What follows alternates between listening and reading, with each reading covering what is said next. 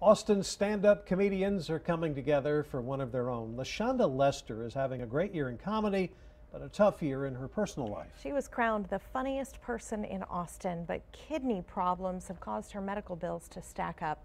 CW Austin entertainment reporter Joe Barlow has more. Matt, Punch. This is a show we all love, right? Do you?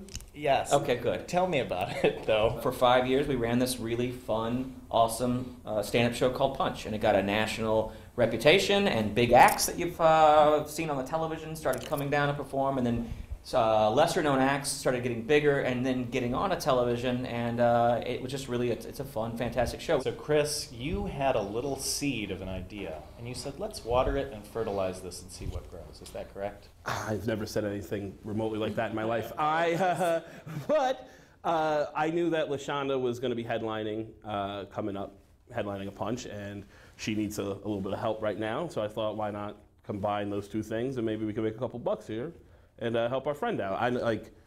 She's got to go to real medicine. She can't just give a fake name at the emergency room like some of us. So, right. So we're gonna, try to hopefully turn this event into something profitable for our good friend. And so, tell us about what you're going through over the past, couple of years? It's been about a year. Okay. I have chronic kidney disease, which resulted in me having just kidney failure due to high blood pressure.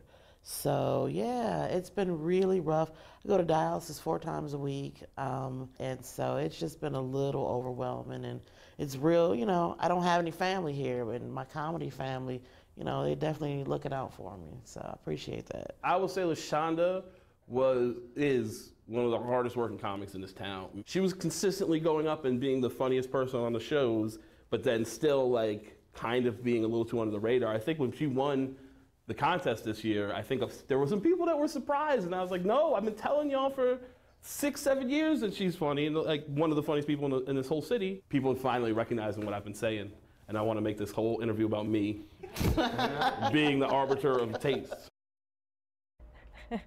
You can see the show tomorrow night at Cap City Comedy Club. For all the details and ticket information, visit thecwaustin.com.